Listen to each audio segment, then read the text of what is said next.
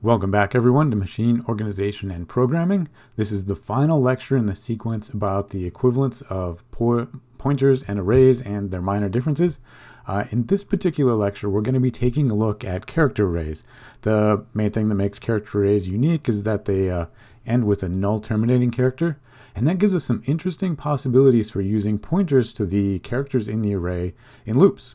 All right, so again, this lecture is a continuation of the above 5 lectures where we talked about pointers in the memory model and arrays and how they are stored in memory, the connections, the similarities and differences between pointers and arrays, the mathematics, the arithmetic by which the compiler figures out where elements of an array are stored, how to pass them to functions, and the similarities to pointers there. And again, so the example begins kind of abruptly, continuing from the previous lecture. Okay, the next thing I want to do is introduce character arrays, also known as strings. There we go. Okay, so first we're just going to make a quick character array. Let's put in 10 letters. Let's see here. And I need to be a little careful because strings are terminated by a null terminating character. So here, I'm going to make my string right there in just a second. And what's going to go in this string is actually the character A, B, C, D, E, F, G, H, I, J. All right, that's too many, isn't it? I only save room for... There we go. So this will be 1, 2, 3, 4, 5, 6, 7, 8, 9. And then the very last character is going to be the null terminating character, which is kind of just a flag built into C saying this is the end of a string of characters. And there are just tons of built-in string functions. There are techniques to work with strings that rely on the fact that all strings are going to end with a 0. Now, not the ASCII value 0, the actual number 0. Remember I told you you could use characters to do math with limited numbers of bits if you had a memory starved system. So at the end of this string there's going to be one more character, the null terminating character. This needs to be a comment. There we go. So that's what this is going to look like. Let's go ahead and we'll just print this out. So let's see here, we'll do it 2 ways. Printf. Let's see, I got a bunch of other stuff in the way, so we'll put some new lines in first, then we'll do string equals %s is the code for printf to understand that what it's getting is an array of characters. Yep, new line, close that up, and give it my string. And then the other thing I'm going to go ahead and do this in a loop. Let's see, and in this case, let's go with, I want the index notation so I can go past the end of my string. And then I'll show you the version with the pointer. So let's see here, int I equals 0, I less than, let's go with 15. Let's grab some extras. So we'll go past the end of the string. That will show us that we do get a 0. I want to do I++, and then I want to print out a bunch of things. Here, let's go with printf. First thing we'll print is I, so that would be %d, in my quote. And then we'll print out the character, %c, and then we'll print out the address. Let's see here, that's going to be %p. Maybe let's do str of %d instead of just that one.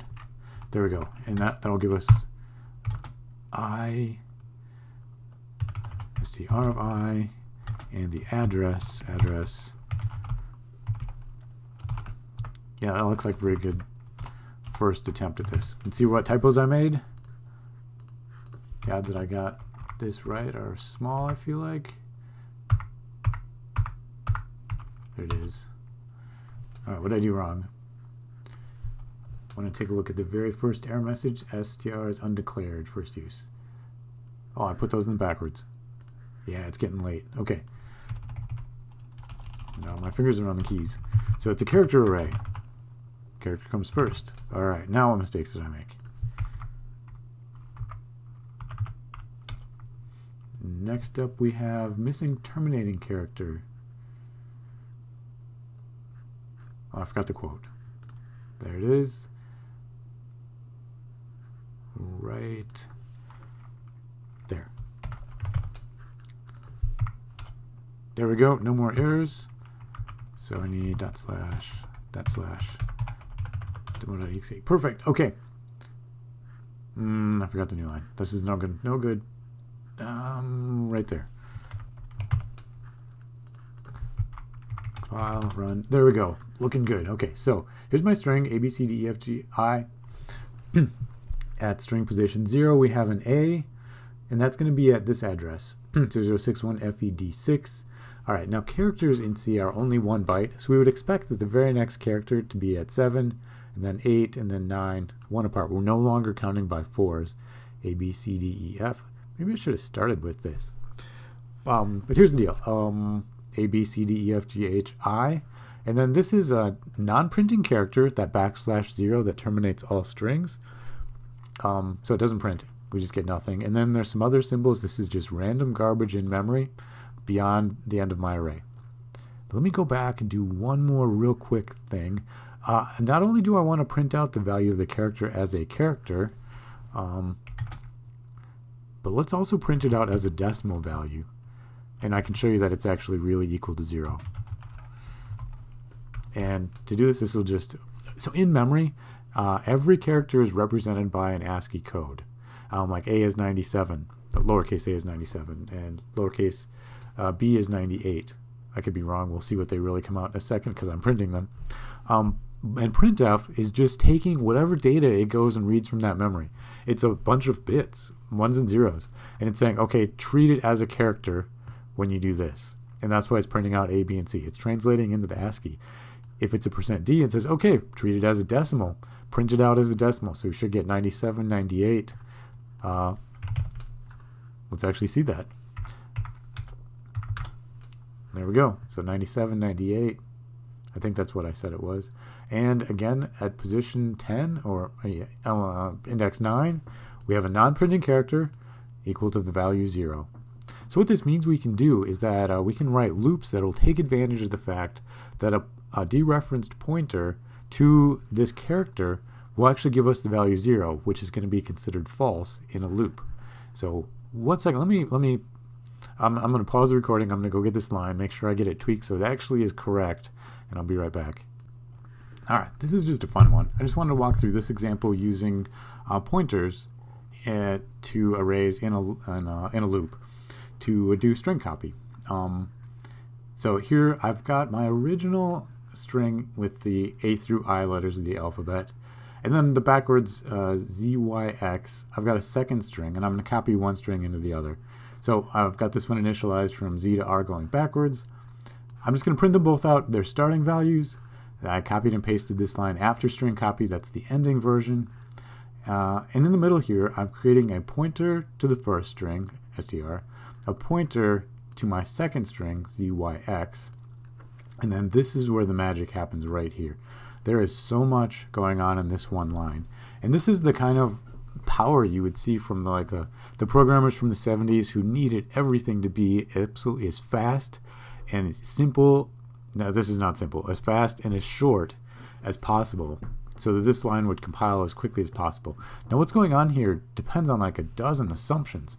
The first one is that P and Q are both pointers to strings, that the string being copied, Q, is actually terminated by a 0 at decimal value 0, that null terminal \0 character. So what's going through?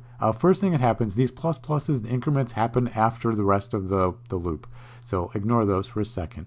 Star P is going to be dereferencing the pointer to that first string, which is going to be the character A, the very first thing. That's what's right there. Star Q dereferences the second string, that's a Z, and we're doing assignment. So it's going to take the Z and replace the A with a Z. Okay, that's what star P equals star Q does. All right, then we're going to increment. So both of these pointers, first one's pointing to A, which got changed to Z. It's going to increment and now point to B. Okay, the Q is going to increment and go from the Z, now points at the Y. All right, Now, because this is an assignment, the assignment has a return value of whatever was assigned. In that case, it was the character z. So whatever the ASCII value for z is, it's something like 123 or something like that, is not 0. So this is going to be a true statement when I use assignment inside of the condition for a while loop.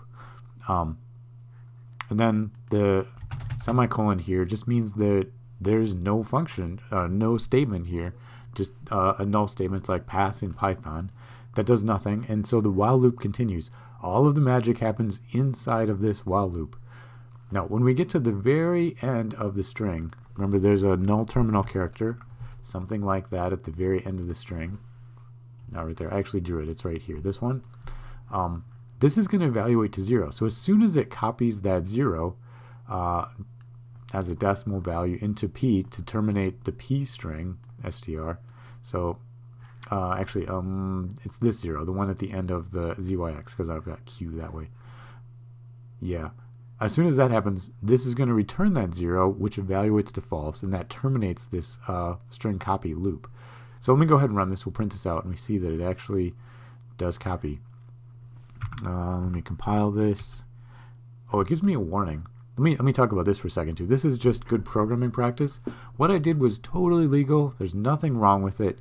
But because I'm using assignment inside of a conditional, the condition of a while loop, or a condition of like an if statement, they recommend using double parentheses just to give other programmers and myself later on a clue that I'm using assignment inside of a conditional. So just like that, that's the like signal to other programmers that we're doing something a little more complicated than it just looks like. I didn't just forget the double equal.